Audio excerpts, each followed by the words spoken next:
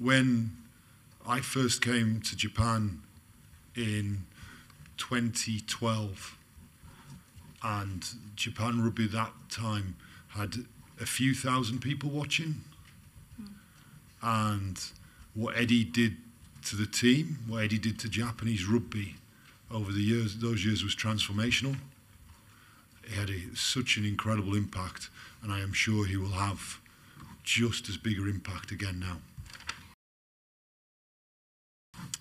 Look, it was always going to be an interesting challenge, having the history that's gone on, the amount of players that he's coached in this team. Really enjoyed that challenge. I think what I enjoyed the most was probably the element of the unknown. Obviously, Eddie's first game with Japan, and I thought they were really good. There was a lot of talk about how they wanted to play super fast rugby, and I thought they did that. They played very quick with the ball and moved the ball fast, and when they play like that, they're a difficult team to beat. Firstly, the performance level will need to rise as we face New Zealand in 2 weeks' time.